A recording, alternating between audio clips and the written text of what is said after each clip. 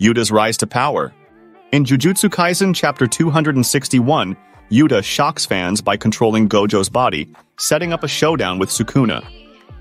His special bloodline and access to Gojo's techniques elevate him to a new level of power. Yuta used the body-hopping technique to get Gojo's body.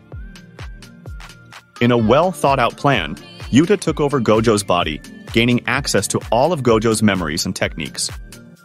This sets him on a completely different level than before.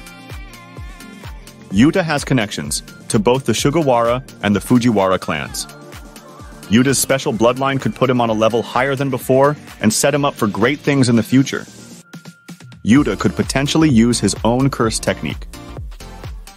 If Yuta can still make use of his own curse technique, he could become an unstoppable force, potentially going beyond even Sukuna. Jujutsu Kaisen. Chapter 262 is set to release on June 10, 2024. Stay tuned for Yuta's journey to becoming the strongest sorcerer in history.